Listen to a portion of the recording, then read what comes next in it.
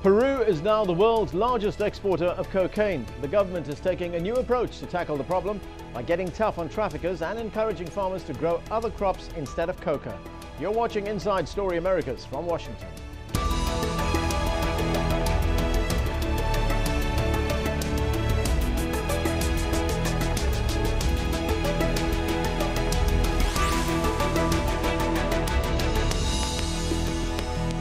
Peru has now overtaken Colombia as the largest cocaine exporter in the world. Some regions produce huge quantities of coca leaves and coca paste, which is then turned into pure cocaine, destined for Europe, Asia and Latin America. Until recently, the government did very little to tackle the problem, making Peru an obvious choice for drug traffickers looking to move from Colombia, where they were hunted by the police and US-backed troops. At times, the government tried a policy of eradication, that is forced elimination of coca crops by burning or spraying them with chemicals. But many consider this strategy a failure because farmers found other plots of land for coca production.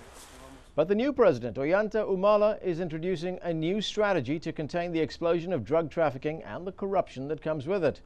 First, the government wants to help farmers plant alternative crops such as bananas and coffee.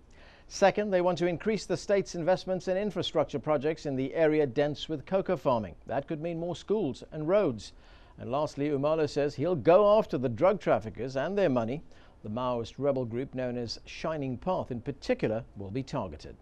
Al Jazeera's Lucia Newman traveled to the Valle, the world's most densely planted coca region, and sent us this report. This is a coca field in Peru's Valle, which has now become the world's #1 producer of the raw material of cocaine, the coca leaf. In fact, Peru has not only now surpassed Colombia as the #1 producer of this plant, but it has also become the world's first or largest exporter of cocaine. And that's not because Peru produces more than Colombia, but because so much less of it is actually confiscated in this country. Now, the farmers who make their living from coca leaves say that they know that they are producing for an illegal business, but they say that they're going to continue to do it until they're given the financial and also the technical support that will allow them to produce alternative crops that at least pay about as much as coca. This is a very isolated part of the country.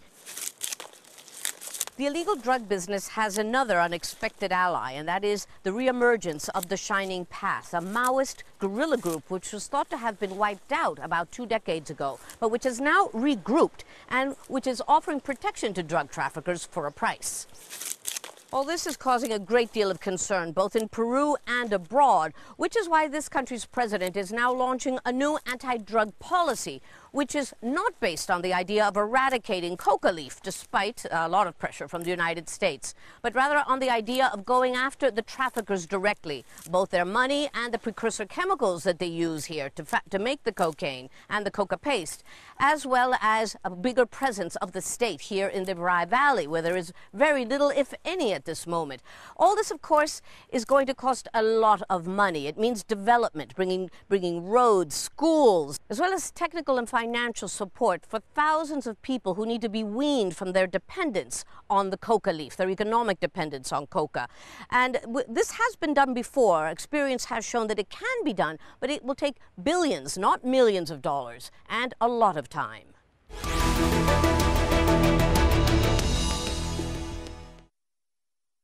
So will Peru's new drug policy be successful? To discuss this, I'm joined from Lima, Peru by journalist and filmmaker Luis del Valle. And here in the studio, I'm joined by Kevin Casas-Zamora, the former vice president of Costa Rica. He's currently a senior fellow at the Brookings Institution. And Sanho Tree, the director for the Drug Policy Project at the Institute for Policy Studies, also here in Washington. Gentlemen, welcome to all of you to the show. I'm going to start off with Luis del Valle in Lima. Now, you've been tracking the emergence of Peru as a major producer and exporter of cocaine. How and why did that happen? Because it seems that Peru has gone full circle. You know, in the 90s it was a producer, but the government was able to contain the production of cocaine at that time. But now it's re-emerged and is now the world's #1 producer. How did it happen?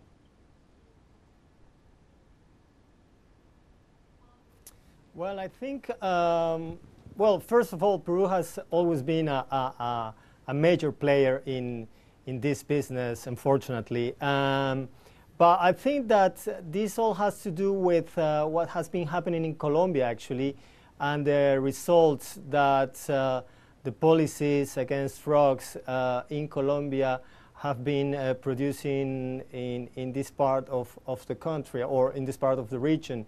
I understand that Colombia produces more cocaine, but authorities there has managed to stop a big amount of the drug, while in Peru, although the country produces less, authorities haven't been able or haven't been as successful as their counterparts in Colombia, and haven't been able to stop as much cocaine as in Colombia. That has made that Peru is now the main exporter of the drug. Okay, yeah, we have some figures here on actually the production figures. Let's take a look at the state of coca leaf production. According to the United Nations, 3 countries, Peru, Colombia and Bolivia, are responsible for close to 100% of global coca leaf production. Now, while Colombia's coca production has been decreasing, Peru's is on the rise, and last year even surpassed its northern neighbor.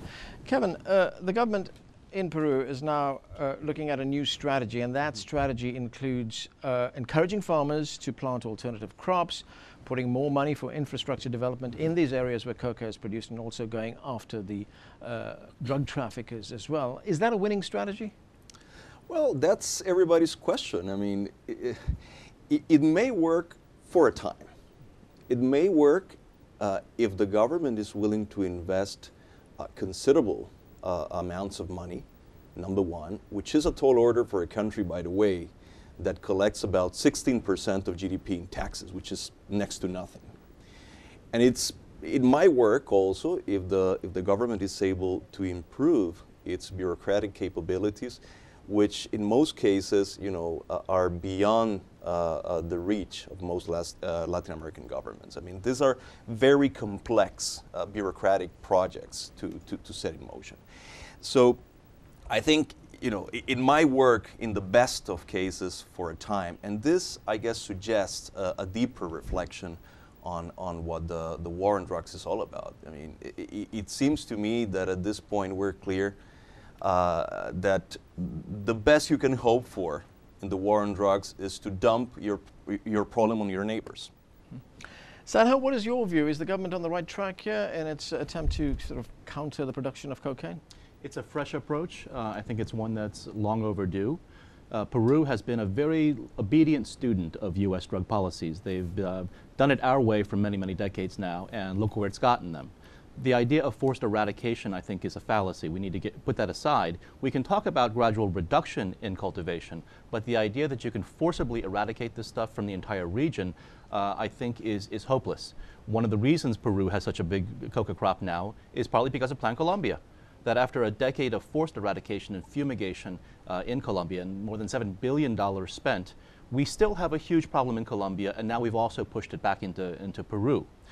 10 years ago, at the beginning of Plan Colombia, about 90% of U.S. cocaine originated from Colombia.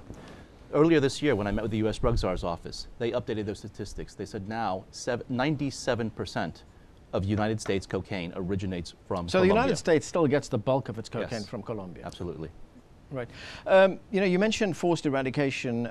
We've been talking to Ricardo Soberon, who is the drug czar in Peru. He's been charged with fighting the country's drug war. Al Jazeera spoke to him, and this is what he had to say about the country's eradication policy. Let's take a listen.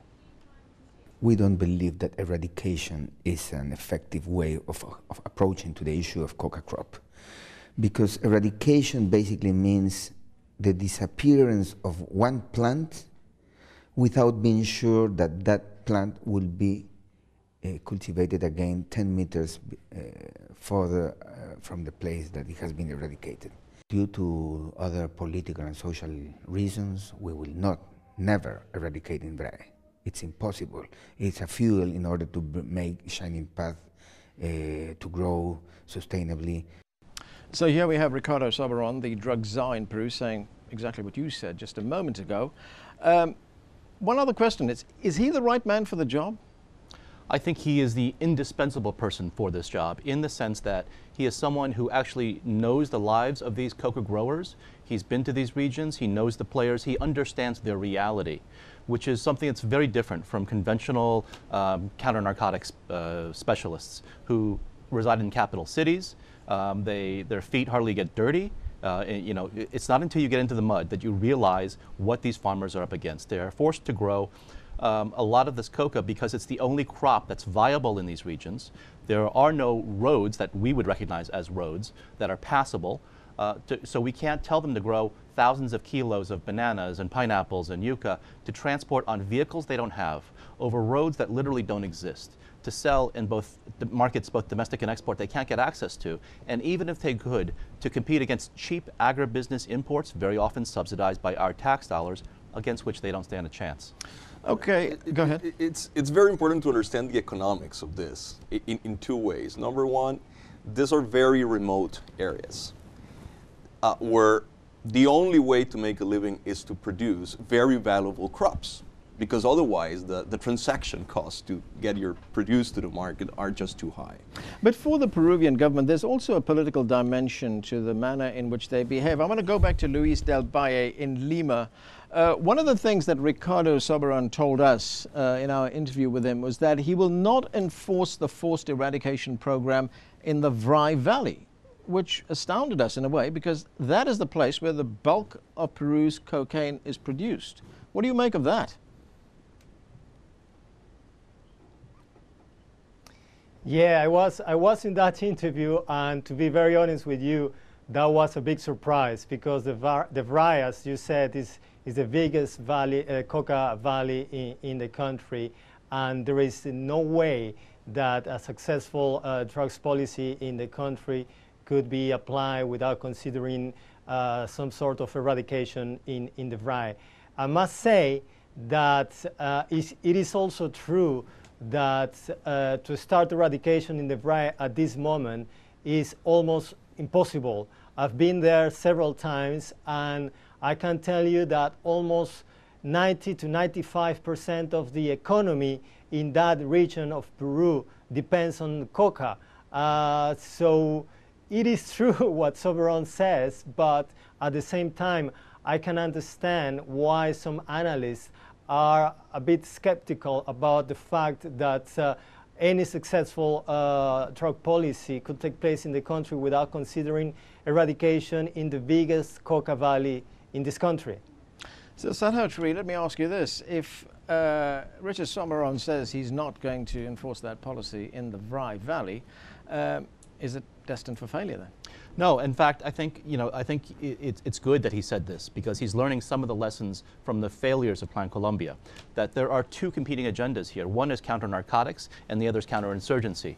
And if you alienate these peasant farmers, these coca growers, and don't give them any alternatives, if you only eradicate, you will not only alienate them from the state, you will lose their hearts and minds. You'll provide them every reason to be sympathetic to the guerrillas, to the Sendero Luminoso. So, Kevin, it becomes a security issue, right, then, for the government? It is, and it's actually a political issue as well. I mean, let us not forget what happened in Bolivia, where forced eradication, what managed to achieve was to politicize in a very visible and nasty way the issue.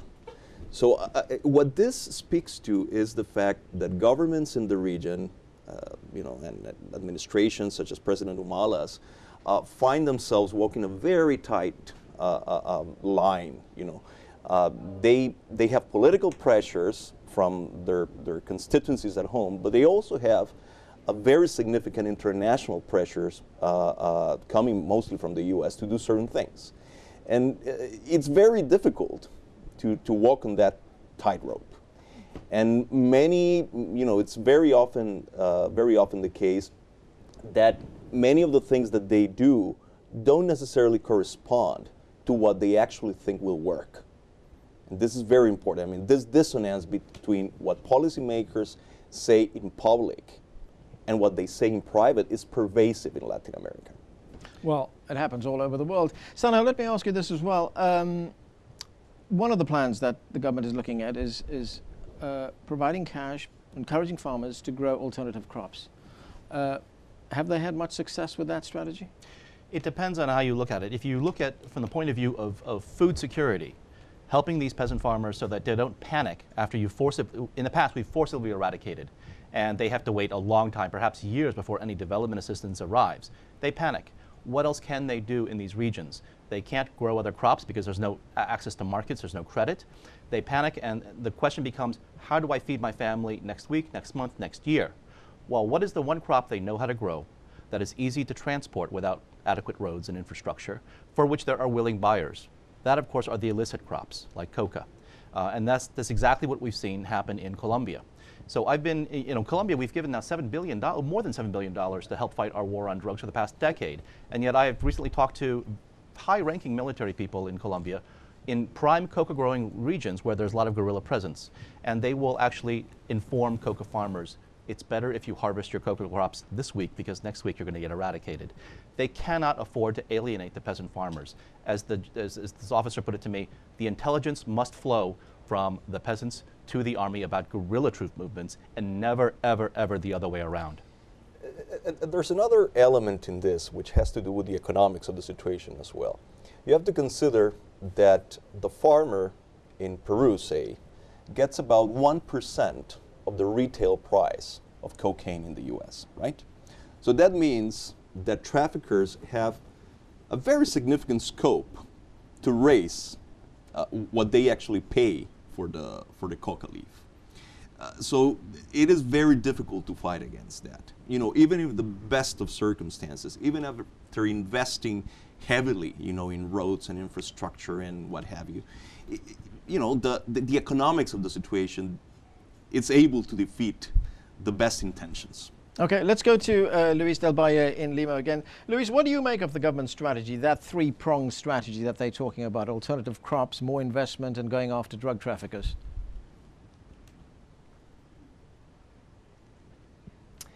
I think it's very, very difficult. But as someone has already said, I think that Soberon is probably one of the persons that knows best the situation of farmers in these coca valleys.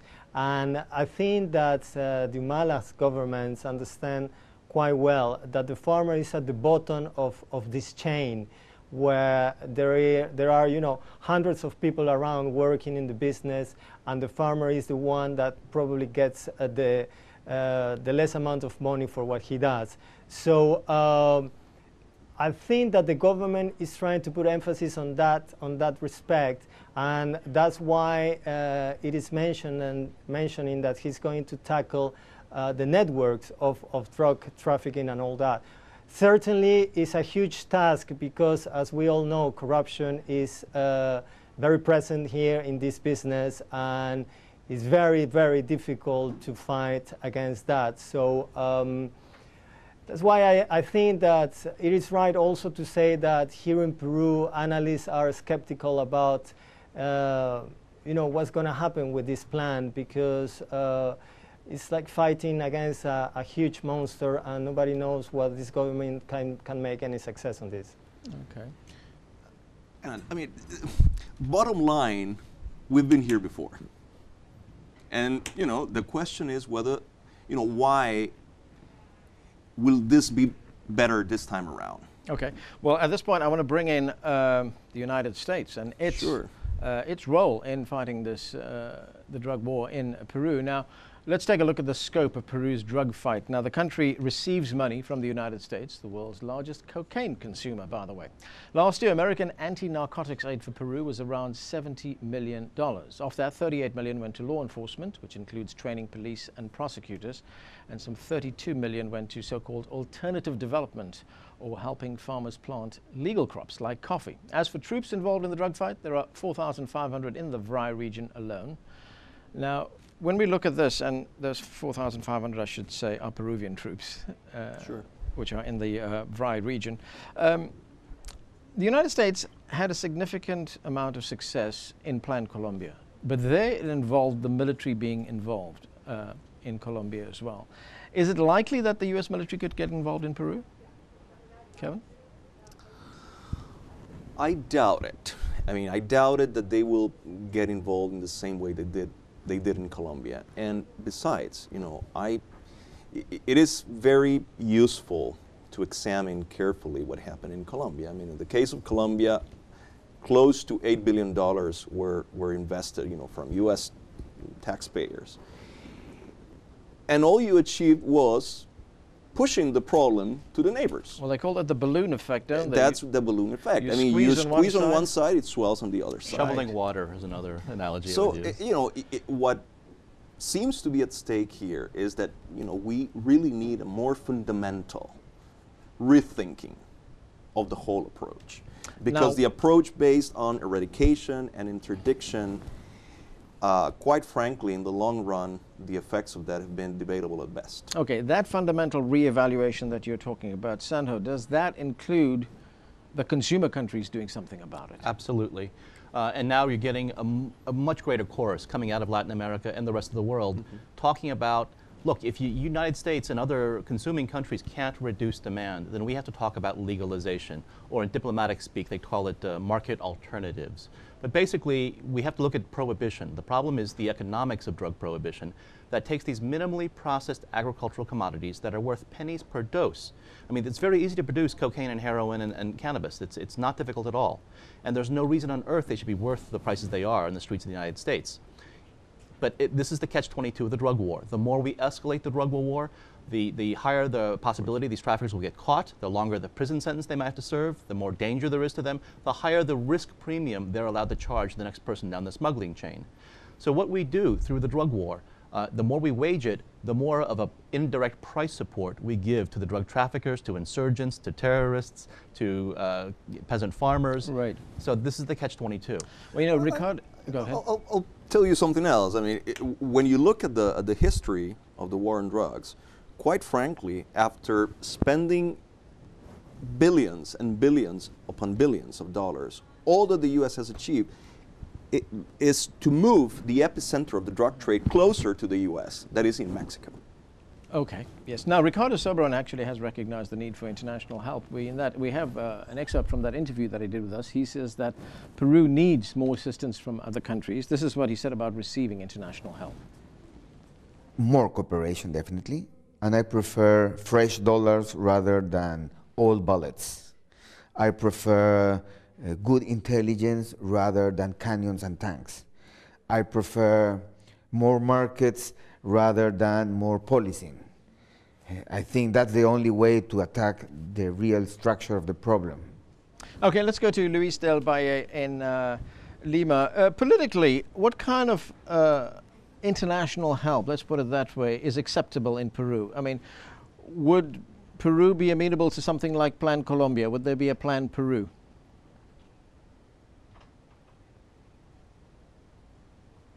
I doubt. Honestly, as Soberon has said, I think that Humala and his government is looking for a different approach from the international community.